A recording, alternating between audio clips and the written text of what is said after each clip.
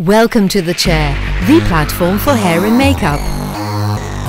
In this tutorial, we'll show you how to style a long graphic bob.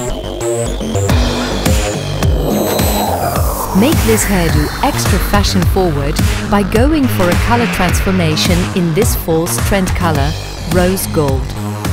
Divide the hair into sections, start at the root of the hair. Color the roots all over the head and then move on to the length of the hair.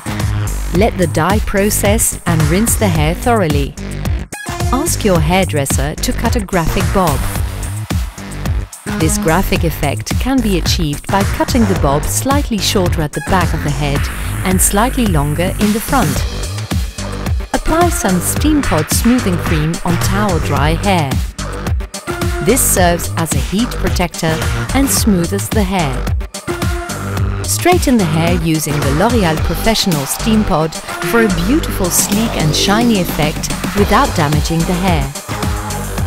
When the hair is straight and dry, apply a small drop of Steampod protecting concentrate to make the hair extra smooth and shiny.